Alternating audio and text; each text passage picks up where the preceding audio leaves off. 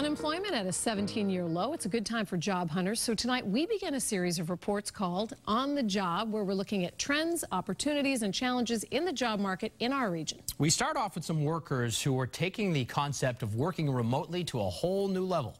Here's WBZ's Paula Ebben with the story.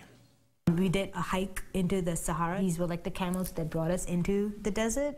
From Morocco to Medellin, Valencia, and Bulgaria, Barati Balas Abraminium has worked all over the world, but she never changed jobs. It was an amazing experience. Welcome to Remote Year, a company that organizes extended travel for those who don't want to give up their jobs. They book flights, find apartments and workspaces for a group of around 70 people.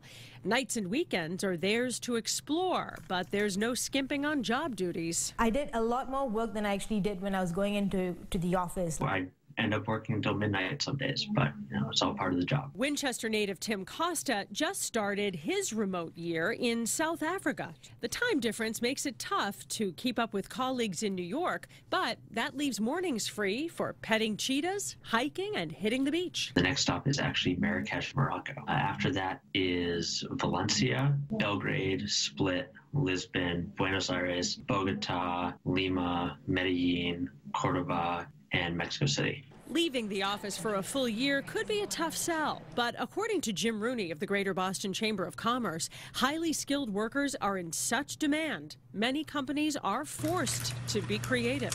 It says a lot that a company would allow someone to travel the world and work that remotely. You talk to the locals there, you get to see the landscape, and it's life-changing.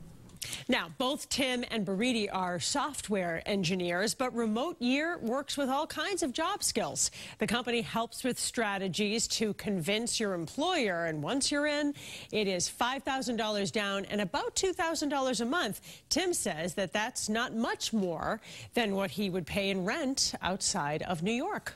David and Lisa? Interesting concept, right? Yeah. All right.